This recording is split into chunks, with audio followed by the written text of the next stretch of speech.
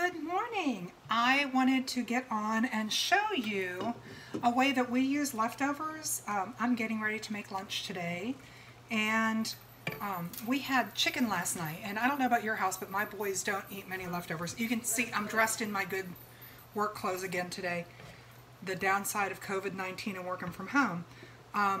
With a leftover chicken, it will go to waste before my kids will eat it. And it's so chilly out here in Virginia today.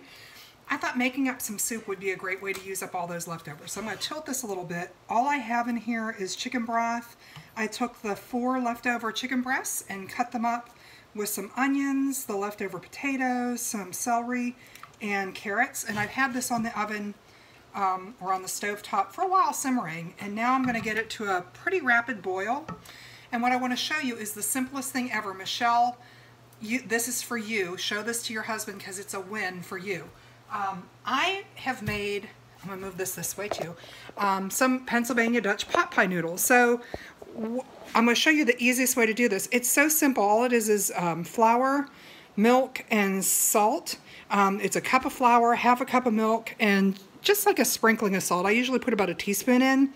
You mix the dough up till it's kind of soft, and you can see I've rolled this out. And the secret to doing this, and this is my favorite part, is using a pizza cutter to cut the noodles. So you can cut them whatever size you want. I'm going to slice mine fairly small because they're going to swell up in there. I have found this to be the easiest way to do this and to get a bunch done. To cut them by hand, which is what I did when I first had the recipe, takes forever. And you can see they're a nice soft noodle.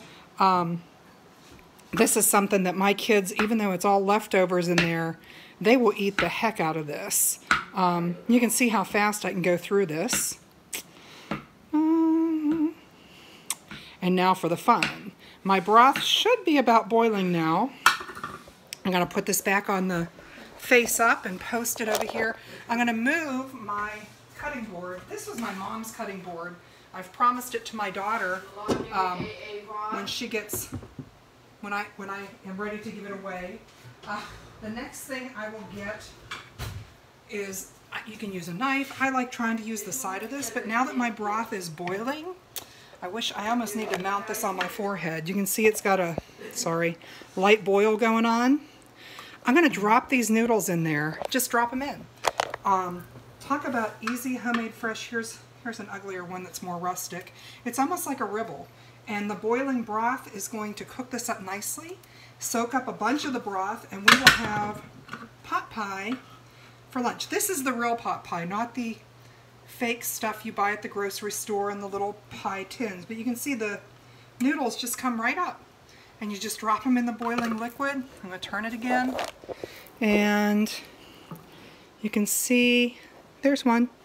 As they cook, I will try to put a finished product on here. If you want the whole recipe, a step-by-step, I'm going to post this later on my blog, Road Leading Home.